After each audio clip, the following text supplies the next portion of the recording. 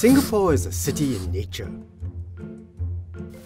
Our city may be small, but it is infused with lush greenery and extensive green spaces, a home rich in natural heritage. So, how can you make the most out of living in this green city? How? Trees abound in Singapore, parks, gardens, and along our streets. Some stretches of roads are even planted to mimic the structure of the rainforest. These are called nature ways. Trees play many roles in our ecosystem, providing food and homes for animals, storing carbon dioxide, and contributing to our fight against climate change. They also cool our surface temperatures through transpiration and by providing shade from the hot sun. That is why we aim to add 1 million more trees across Singapore by 2030. And with cooler temperatures, heading outdoors to a green space near our homes would be a breeze. Huh? Get it?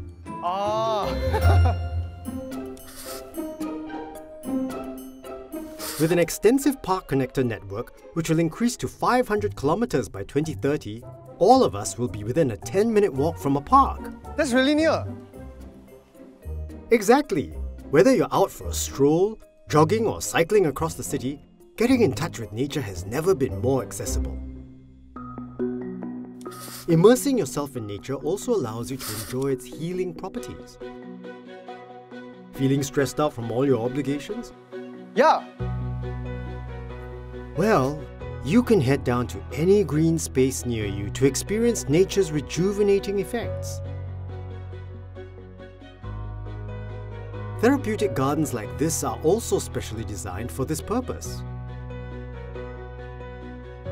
Here, those with conditions such as dementia, stroke, or ADHD can also take part in special therapeutic horticultural programs which help to stimulate the senses. That's not all. Oh?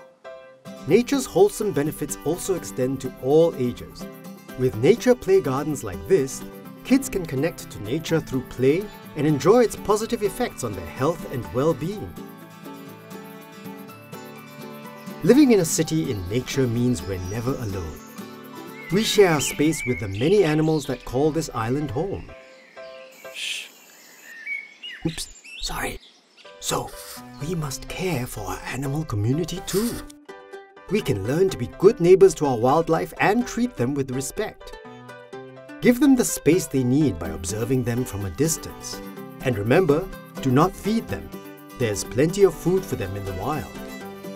And as pet owners, we should also be responsible members of the community by looking after the physical and mental well-being of our pets and watching out for others who share the space with us.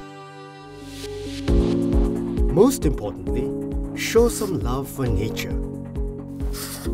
As a resident of our city in nature, you too can be a steward of the environment.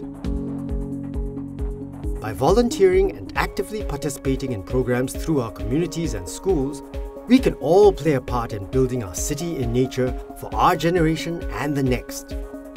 Whether your interests lie in research,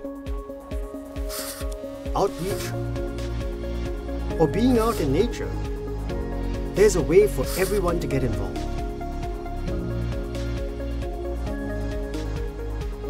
Learn more about how you can support our city in nature.